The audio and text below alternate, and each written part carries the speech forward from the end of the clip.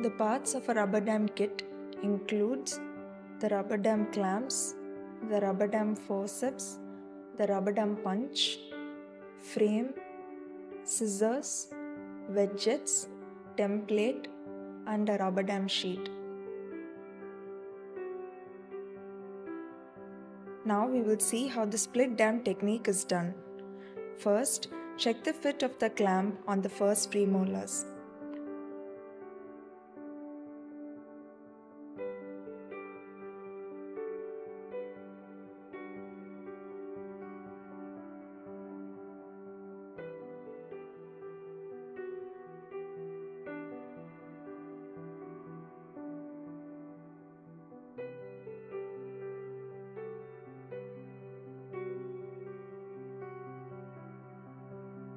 Punch a hole on the specified tooth using a template.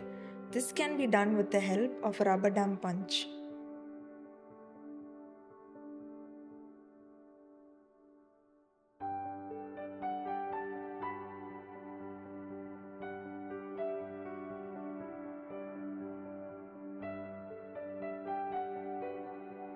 The sheet must be cut between the two holes.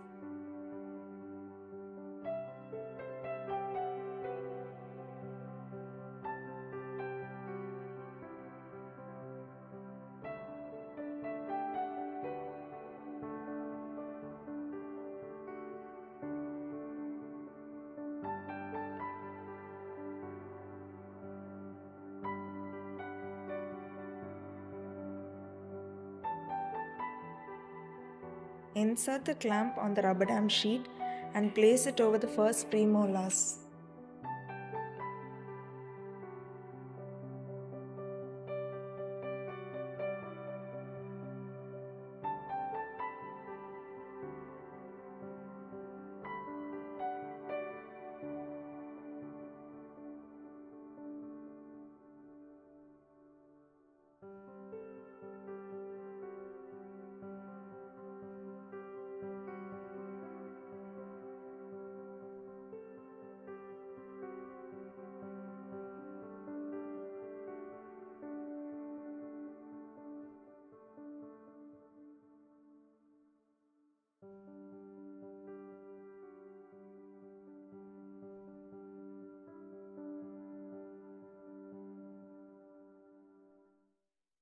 Pull the rubber dam sheet in such a way that it adapts cervically over the anterior teeth. Stretch the rubber dam over the frame. Using a floss, adapt the rubber dam sheet interdentally.